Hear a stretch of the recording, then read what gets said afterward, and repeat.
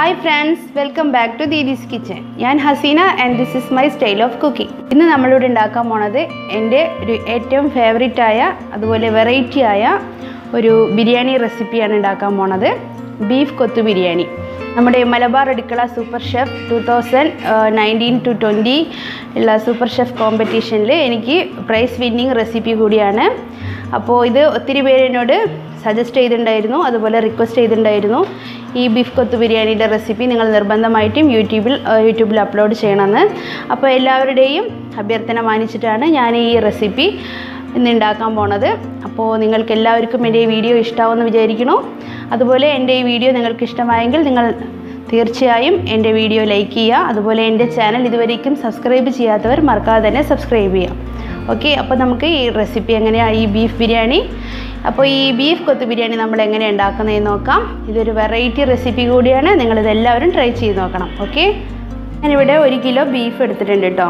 അപ്പോൾ ഇതൊരു മീഡിയം സൈസിൽ നമ്മൾ കട്ട് ചെയ്ത് വെച്ചിട്ടുണ്ട്. ചെറിയ എല്ലൊക്കെ ഉണ്ട്. എല്ലില്ലാത്ത പീസാണെങ്കിലും കുഴപ്പമില്ല, നല്ല ടേസ്റ്റ് ആയിരിക്കും. അപ്പോൾ നമുക്കിത് ആദ്യം ഒരു കുക്കറിൽ ഇതൊന്ന് വേവിച്ചെടുക്കണം. അതിനായിട്ട് ഞാനൊരു കുക്കറിലോട്ട് ഈ ബീഫ് ഇട്ട് കൊടുക്കുകയാണ്.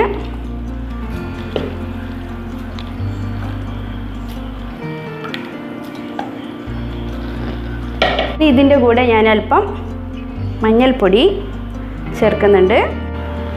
കൂടെ തന്നെ 1/4 ടീസ്പൂൺ ഗരം മസാലപ്പൊടി 1/4 ടീസ്പൂൺ ചേർത്തിട്ടുണ്ട്. മുളക് പൊടി ഒരു 1/4 ടീസ്പൂൺ ചേർക്കുന്നുണ്ട്. അതുപോലെ മല്ലിപ്പൊടിയും ഒരു 1/4 ടീസ്പൂണോളം ചേർക്കുന്നുണ്ട്. നമുക്ക് അല്പം ഇഞ്ചി, അല്പം വെളുത്തുള്ളി, ഒരു 1/4 ടീസ്പൂൺ പച്ചമുളക് ചതച്ചത് കൂടി ഞാൻ ചേർക്കുന്നുണ്ട്. കൂടെ തന്നെ നമുക്ക് പാകത്തിന് ഒരല്പം ഉപ്പ് നമുക്കിപ്പോൾ ചേർക്കാം. ഇനി നമുക്കിത് നല്ലപോലെ ഒന്ന് മിക്സ് ചെയ്ത് കൊടുക്കാം.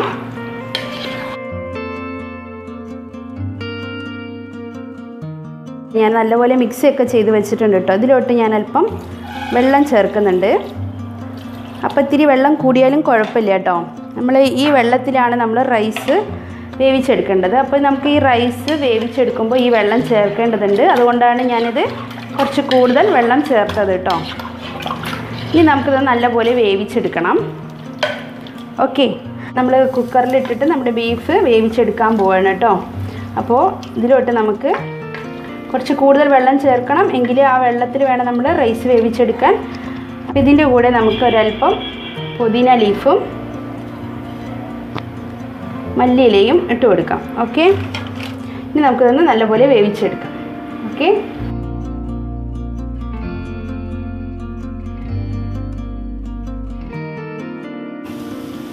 അപ്പോൾ ബീഫ് മാത്രം നമ്മൾ ഒരു പാത്രത്തിലേക്ക് മാറ്റിയിട്ടുണ്ട്. അതുപോലെ വെള്ളം ഞാൻ സെപ്പറേറ്റ് വെച്ചിട്ടുണ്ട് കേട്ടോ. അപ്പോൾ ഈ വെള്ളം കൂടി ചേർത്തിട്ട് വേണം നമുക്ക് റൈസ് കുക്ക് ചെയ്തെടുക്കാൻ കേട്ടോ. അപ്പോൾ ഇത് ഞാനൊന്ന് ഫ്രൈ ചെയ്തെടുക്കാൻ പോവാണ്.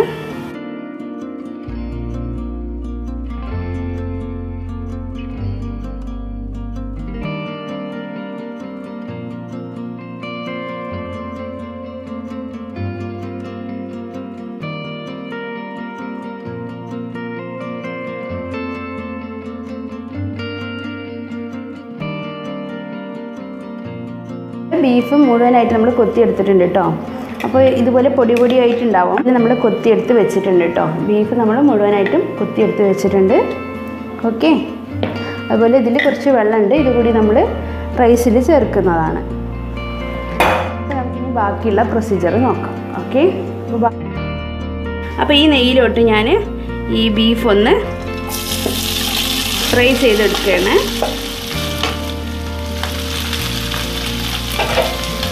നല്ലപോലെ നമുക്ക് ഫ്രൈ ചെയ്തെടുക്കാം.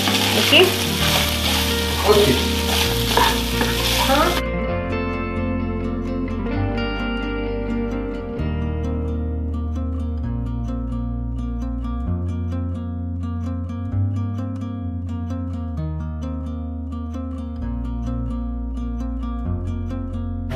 നമുക്കിതിലോട്ട് 2 ടീസ്പൂൺ നെയ്യ് ചേർത്ത് കൊടുക്കാം കേട്ടോ. ഞാൻ 2 ടീസ്പൂൺ നെയ്യ് ചേർത്തിട്ടുണ്ട്. അപ്പോൾ നമ്മുടെ നെയ്യിലോട്ട് ഞാൻ അല്പം വെളിച്ചെണ്ണ ചേർക്കുന്നുണ്ട് കേട്ടോ. ഓക്കെ, അപ്പോൾ വെളിച്ചെണ്ണയും നെയ്യും ചൂടായിട്ടുണ്ട്. ഇതിലോട്ട് നമുക്ക് ഈ സവാള ഒന്ന് ഇട്ട് കൊടുക്കാം.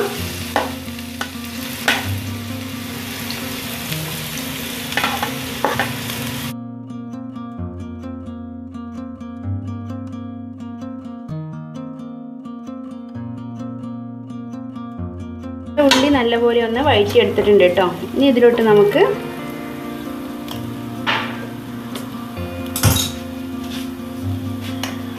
ഇഞ്ചി ഒരു 2 ടീസ്പൂൺ ഇട്ട് കൊടുക്കാം. ഒരു 2-2.5 ടീസ്പൂണോളം ഞാൻ ഇഞ്ചി ചേർത്തിട്ടുണ്ട്. കൂടെ തന്നെ ഇതിലോട്ട് നമ്മൾ ഒരു ഫുൾ ടീസ്പൂൺ വെളുത്തുള്ളി കൂടി ചേർത്തിട്ടുണ്ട്. നമ്മൾ മസാലയിൽ കൂടി ചേർത്തതാണ്. നമ്മുടെ ജിഞ്ചർ ഗാർലിക്കൊക്കെ നമ്മൾ മസാലയിൽ ചേർത്തുകൊണ്ട് ഇതിലൽപ്പം ചേർത്താൽ മതിയാകും. ഇഞ്ചി 1.5 ടീസ്പൂൺ, അതുപോലെ വെളുത്തുള്ളി 1 ടീസ്പൂൺ. ഓക്കെ, ഇതിലോട്ട് നമുക്ക് പച്ചമുളക് ചേർത്ത് കൊടുക്കാം. നമ്മൾ മസാല ചേർത്തതാണ്, അത് ഓർക്കുക. ഇതിലോട്ട് നമുക്ക് ഗരം മസാലപ്പൊടി നമ്മൾ ബീഫിൽ ചേർത്തിട്ടുണ്ട്. അപ്പോൾ നമുക്കൊരു 1.5 ടീസ്പൂൺ ഗരം മസാലപ്പൊടി ചേർത്ത് കൊടുക്കാം. അതുപോലെ മല്ലിപ്പൊടി 2 ടീസ്പൂൺ,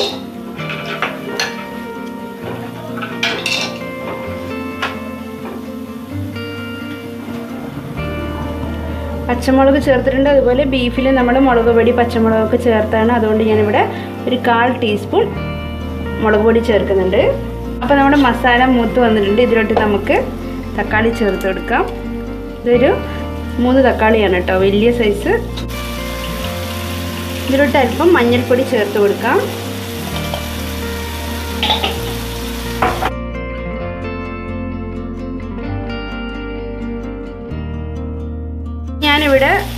ഞാനിവിടെ കാഷ്യൂസ് ഒന്ന് അരച്ചെടുത്തിട്ടുണ്ട് കേട്ടോ.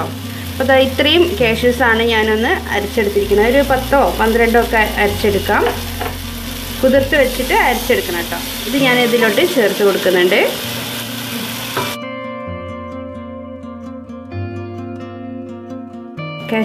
കശുവണ്ടി അരച്ച് ചേർത്ത ശേഷം ഞാനിവിടെ അല്പം മീറ്റ് മസാല കൂടി ചേർക്കുന്നുണ്ട്. ഒരു 2 ടീസ്പൂൺ മീറ്റ് മസാല. ഞാനൊരു 1/2 കപ്പ് തൈരാണ് ഇവിടെ ചേർത്തിരിക്കുന്നത് കേട്ടോ. ഇത് ധാരാളമാണ്, ഇത് മതിയാകും. നമ്മൾ ബീഫിൽ ഉപ്പ് ചേർത്തിട്ടുണ്ട്. അപ്പോൾ ഇതിന് പാകത്തിന് ഉപ്പ് ചേർത്ത് കൊടുക്കാം. നമുക്കല്പം പുതിന ഇട്ട് കൊടുക്കാം. അരിഞ്ഞു വച്ചിരിക്കുന്ന മല്ലിയില കൂടി ഞാൻ ചേർക്കുന്നുണ്ട്. നല്ലപോലെ മിക്സ് ചെയ്യാം. ഇനി നമുക്ക് ഇതിലോട്ട് ലെമണാണ് ചേർക്കാനുള്ളത്.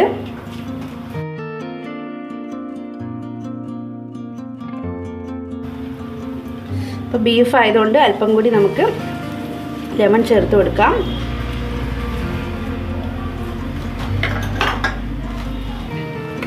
നമ്മുടെ മസാല റെഡിയാണ് കേട്ടോ. അപ്പോൾ ഇനി ഞാൻ ഇതിലോട്ട് ഫ്രൈ ചെയ്ത് വെച്ചിരിക്കുന്ന ബീഫാണ് ഇതിൽ ചേർക്കുന്നത്. അതുകൊണ്ട് നമുക്ക് ഇത് അല്പം നേരം ഒന്ന് അടച്ചു വയ്ക്കാം. ഓക്കെ, ഇതുപോലെ ഒത്തിരി മൊരിച്ചെടുക്കുകയൊന്നും വേണ്ട. നല്ലൊരു സ്മെല്ലും ഫ്ലേവറും കിട്ടാൻ വേണ്ടിയിട്ടാണ് ഞാൻ ഈ ബീഫ് ഒന്ന് നെയ്യിൽ ഇതുപോലെ ഒന്ന് വഴറ്റിയെടുത്തത്. അപ്പോൾ നല്ലൊരു സ്മെല്ലൊക്കെ വരുന്നുണ്ട്. ഈ ഒരു ടൈമിൽ നമുക്ക് ചൂടോടുകൂടി തന്നെ നമ്മുടെ മസാലയിൽ ഈ ബീഫ് ഒന്ന് ഇട്ട് മിക്സ് ചെയ്ത് കൊടുക്കാം. ഓക്കെ, അപ്പോൾ നമ്മുടെ മസാലയിലോട്ട് ഈ ബീഫ് ഒന്ന് മിക്സ് ചെയ്ത് കൊടുക്കാം.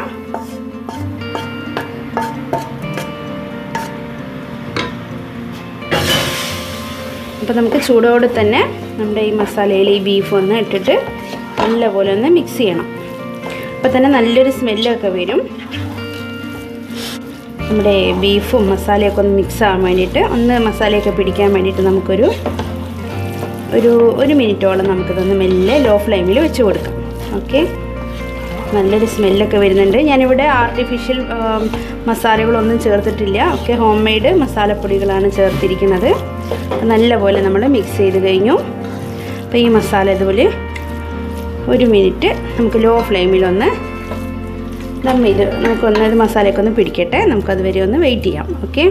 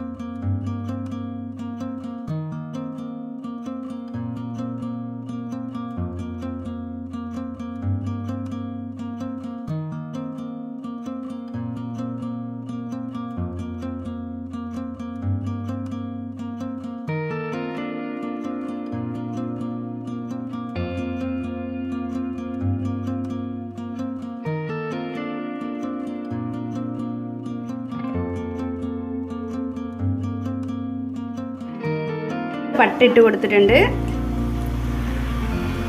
ഇത് സ്റ്റാർ അനീസാണ്, നക്ഷത്രം. അതിൻ്റെ ഒരു പീസ് ഇട്ട് കൊടുത്തിട്ടുണ്ട്.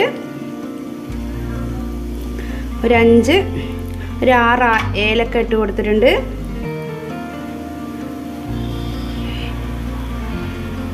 അതുപോലെ ജാതിപ്പൂവിൻ്റെ ഒരു ചെറിയൊരു കഷ്ണം, കൂടുതലിടരുത്, ഇട്ട് കൊടുത്താൽ ഇത് ഒത്തിരി ഒരു മടുപ്പുണ്ടാക്കുന്ന ഒരു സ്മെല്ലൊക്കെ വരും. അതുകൊണ്ട് ഞാൻ ഇത്ര ഇട്ടിട്ടുണ്ട്. അപ്പോൾ ഇത് നമുക്കൊന്ന് ജസ്റ്റ് ഫ്രൈ ചെയ്തെടുക്കാം.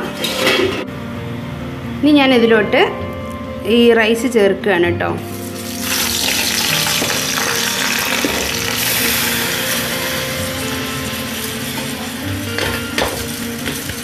സാധാരണയായിട്ട് നമ്മൾ ബിരിയാണി ഉണ്ടാക്കുമ്പോൾ സാധാരണ നമ്മൾ ഒന്നുകിൽ ബോയിൽ ചെയ്തെടുക്കും, അല്ലെങ്കിൽ നമ്മൾ മസാലയുടെ കൂടെ തന്നെ നമ്മൾ റൈസ് കുക്ക് ചെയ്തെടുക്കുകയാണ് പതിവ്.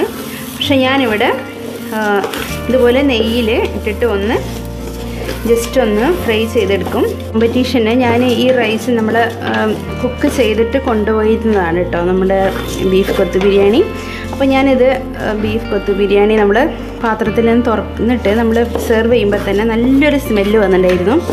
അപ്പോൾ അന്ന് എല്ലാവരും എന്നോട് ചോദിച്ചിട്ടുണ്ടായിരുന്നു, നല്ലൊരു സ്മെല്ല് വരുന്നുണ്ട്, നിങ്ങൾ ഏത് റൈസാണ് യൂസ് ചെയ്തതെന്ന് ചോദിച്ചിട്ടുണ്ടായിരുന്നു.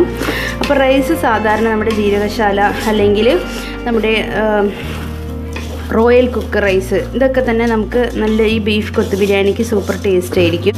ഒന്ന് ഡ്രൈ ആയി വന്നിട്ടുണ്ട്.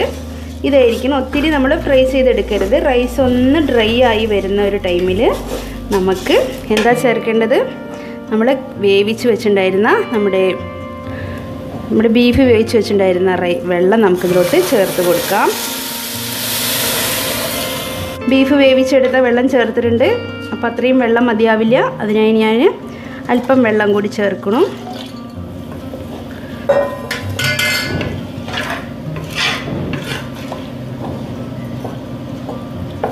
ഓക്കെ, അപ്പോൾ നമ്മുടെ കണ്ടോ റൈസ് നല്ലപോലെ ഒന്ന് മുങ്ങിക്കിടക്കണം, എങ്കിൽ ഒത്തിരി മേലെയാവാൻ പാടില്ല. അപ്പോൾ നമ്മളിതാ റൈസിന് ഒരു പടി മേലെയായിരിക്കണം വെള്ളം. ഈ നമ്മൾ ഫ്രൈ ചെയ്തെടുത്ത റൈസാണ്, അതുകൊണ്ട് വെള്ളം കുറച്ച് കൂടുതൽ വേണം. ബോയിലായി വരുന്നുണ്ട്. ഇതിലോട്ട് ഞാൻ അല്പം തൈര് ചേർക്കുന്നുണ്ട്. ഇതിലോട്ട് അല്പം മല്ലിയില, അല്പം പുതിന, നല്ലപോലെ ഒന്ന് മിക്സ് ചെയ്യാം.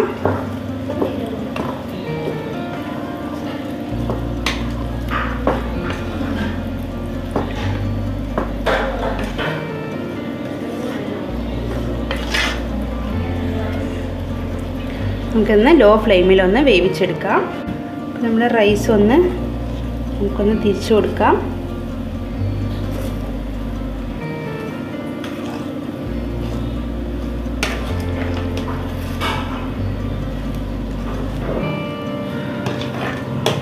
അപ്പോൾ നമ്മുടെ റൈസ് റെഡി ആയിട്ടുണ്ട്. നമുക്കിനി ഇത് ദമ്മിന് വെക്കാം കേട്ടോ.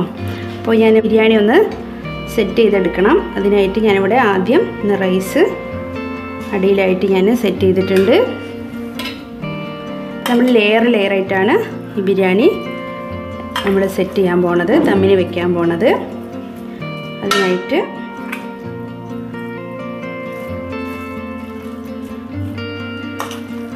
അല്പം മസാല, നമ്മുടെ ബീഫ് നല്ല മസാലയൊക്കെ പിടിച്ചിട്ടുണ്ട്. അതിൻ്റെ മുകളിൽ ഞാൻ അല്പം പെരുംജീരകപ്പൊടി ഒന്ന് സ്പ്രെഡ് ചെയ്ത് കൊടുക്കുകയാണ്. കൂടുതൽ വേണ്ട, അല്പം സ്പ്രെഡ് ചെയ്താൽ മതി. ഇതൊരു ഫ്ലേവറിനാണ് കേട്ടോ.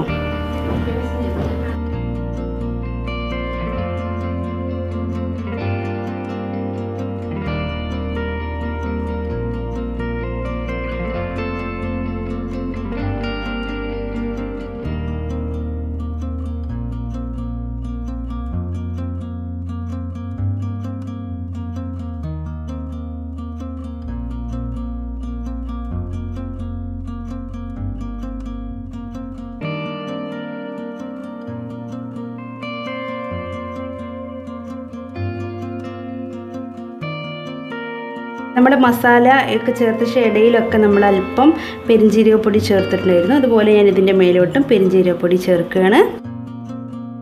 5 ഗരം മസാലപ്പൊടി. അപ്പോൾ നിങ്ങൾ കാണുന്നുണ്ടാവും, ഒരു പിഞ്ച് നമ്മൾ ചേർക്കുന്നുള്ളൂ.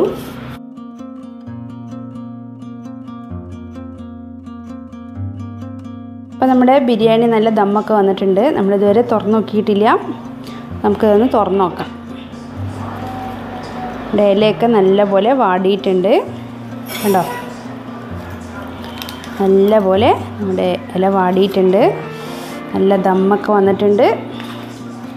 നമുക്കിനി ഇതൊന്ന് സെർവ് ചെയ്യണം. ഓക്കെ,